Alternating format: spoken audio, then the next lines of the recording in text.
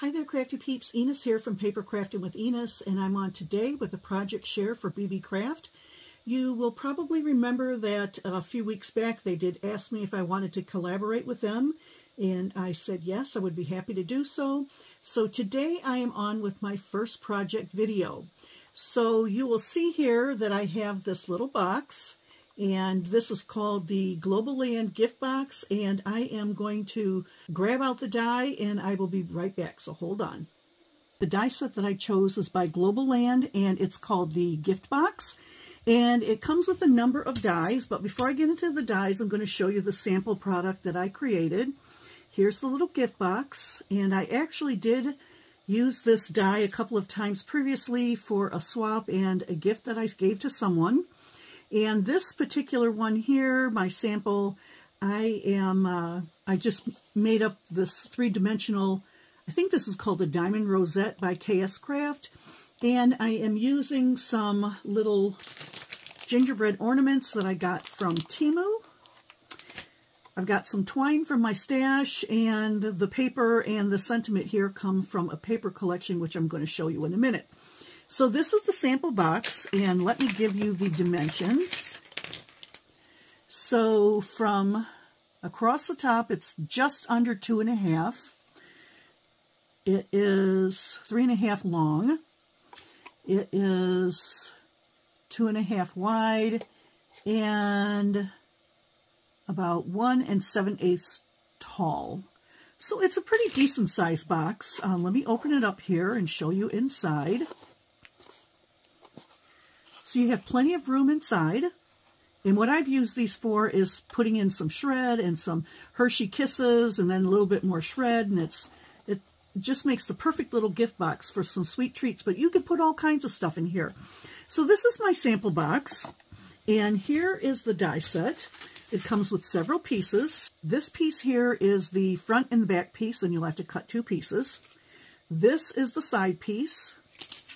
Here is the bottom piece, the top piece, and it also comes with this swirl edge die, and this I didn't use the rest of these dies here, but these also come with it. So anyway, this you can use as an edge on a card or a mini album or the flap of an envelope, but this actually is made to wrap around the box like this. So you cut your paper out and you use it on the box like that. It also comes with a number of floral pieces and leaves. So you get lots and lots in this set. All of these. And it also comes with a tag. So those are the pieces. These here I did not use. These I did use. Let me just put that aside. Like I said, I am going to be using these little gingerbreads, and I'm actually going to make this project today for you, and I hope it's quite helpful to you. I also made a little rosette. I think I just made this myself on my scoreboard, so that's just a little rosette. I'm going to be using some red twine that I got at the Dollar Tree. And here is the paper collection I'm using. This is a Craft Smart collection called Cute and Cozy Christmas. And it was a hot buy at Michael's, and it looks like it's a 2019 paper pad. And basically what I'm doing today, this box and the one we're going to do together, was just from some scraps from this pad of paper that I had left over from some other projects. So let me move this one aside, and I'll just put my little Beebeecraft over there. And what I did was, I wanted a nice sturdy box, okay? So I cut all of my pieces, I cut them in design paper as well as 110-pound cardstock. But really, you don't need to do that. You could either use 110 and then cut layering pieces, or you can actually just use design paper. But this paper is kind of thin, so I went ahead and actually cut the 110, and I'm going to be layering these up. So I am going to try to do a speed through for this. But let me just tell you up front what I'm going to do. I'm going to take each piece and glue them together, and then I'm going to score them along their score lines, and I'm going to get these all ready. So I'll be right back.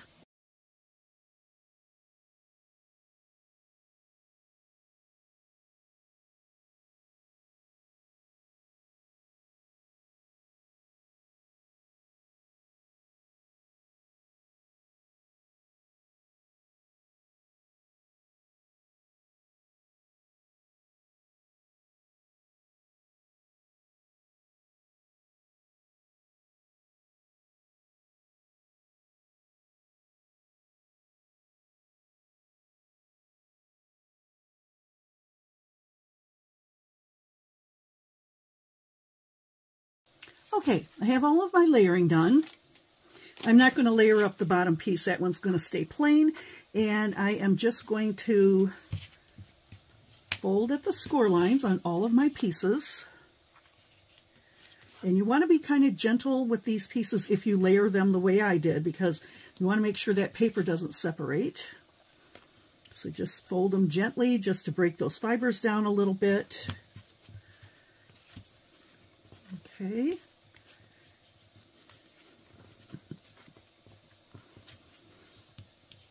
And you will notice that on my paper here, it broke the fibers to the point where you can actually see through it a little bit.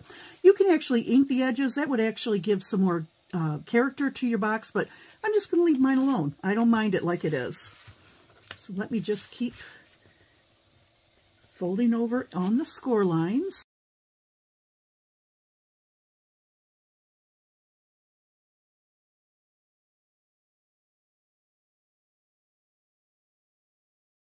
Don't forget that I do have a coupon code, and let me see here. What is my coupon code? I don't even remember, but I will put it on the video here. My code is Enis10, and that's 10% off your whole order with Beebeecraft, and the coupon is good until November 29, 2025.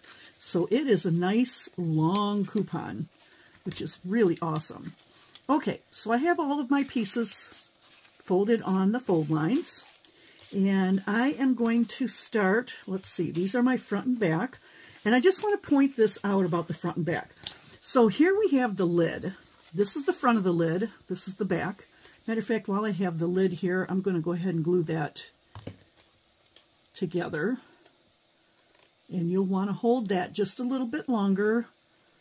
You're going to want to hold that till that glue starts to set, because you don't want your box popping apart. Okay, that's one side, and the other. Okay, and just hold that till the glue sets.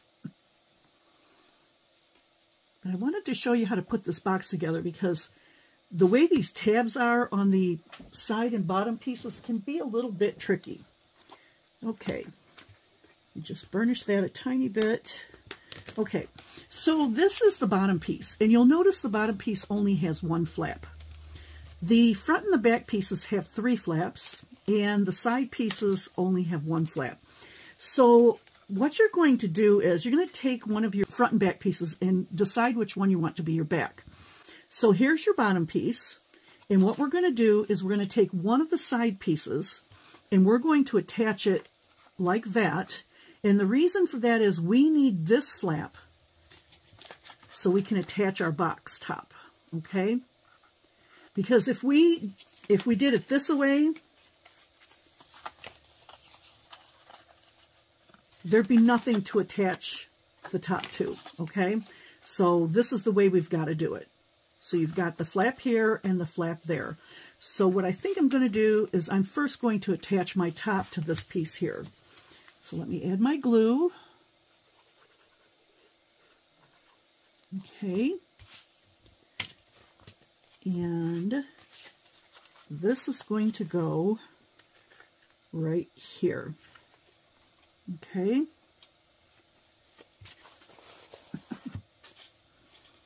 All right. And once again, you're going to want to hold that until that sets a little bit. I like to burnish mine. Get that glue spread evenly around. Okay. So there's the lid and the back of the box. All right, oops. Got to hold that a little bit longer because it's starting to come apart. Just hold that.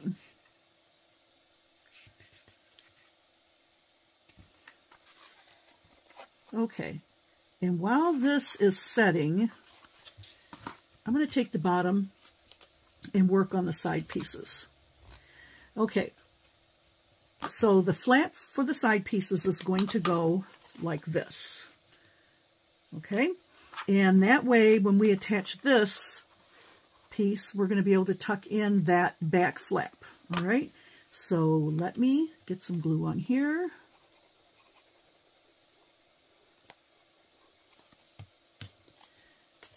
And I am going to do it this way. Once again, you're going to want to burnish that. Get that glue to set up. Make sure that you're even on there, and you do not want to go over the score line. You see the score line right there? You want to make sure you don't cover that score line.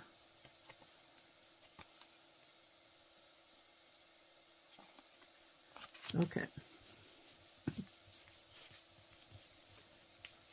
So that is one side. Okay, now I'm going to take the other side and put it over here.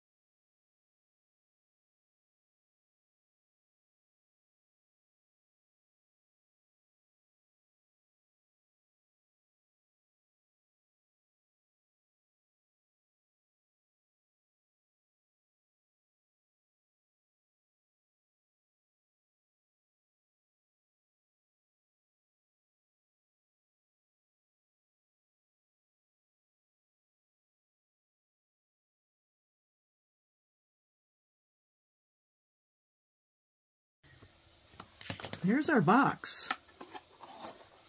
Super cute, right? Super cute. Okay, you know what I'm going to do? I noticed that this one stripe has glitter on it, and I really like that. So let's decorate this box now. I'm going to take some Wink of Stella, and I'm going to go over all the red lines, just because I like it. I really like Wink of Stella. I never knew about it until I started a YouTube channel and started watching other people. Once I started seeing how cute the Wink of Stella worked out on the projects, I was like, yeah, I got to have some of that. So I got right on Amazon and ordered some. And I just think it adds just the right amount of glitter, and it doesn't flake off and get all over everything like real glitter does. But yet you still get some of that shimmer and shine. Really cute. Okay, you see how that adds the glitter on the top there? I'll finish doing the rest of this later. Okay, so there's my box. Super, super cute. And now we're going to decorate it up. So I have my rosette here, and my hot glue gun is on the ready. So I'm just going to add a little blob of hot glue and tuck that in right there. So cute.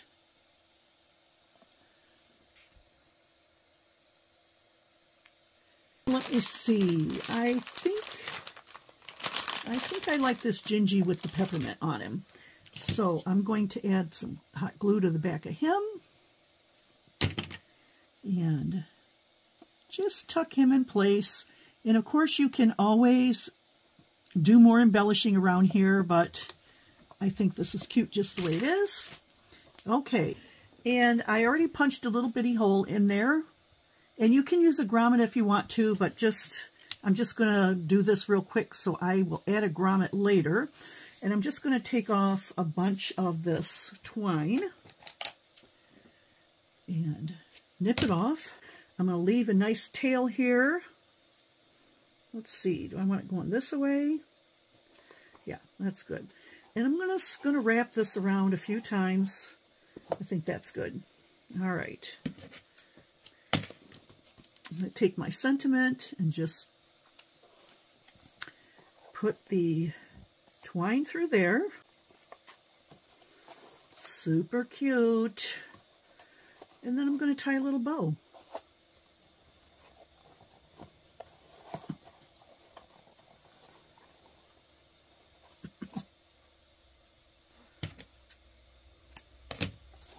There you go. Globleland's gift box, Christmas style. Really, really cute. If you're interested in this box, I will have the link to it in the description box below, as well as the information if you would like to apply to get on the Beebeecraft design team. I believe you have to have 100 subscribers or more. I will put the link to apply for that as well in the description box. And that's it, I think. Don't forget about my coupon code, Enis10, for 10% off your whole order. And that is valid until November 29, 2025. Yeah, I hope you enjoyed this tutorial. Cute little box. Perfect for a small little gift for a friend. Perfect for your Happy Mail. Perfect little goodies to go in there.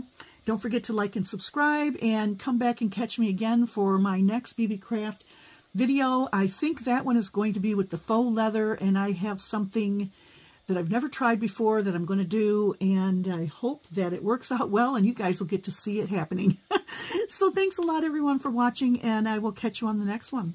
Bye-bye, Crafty Peeps.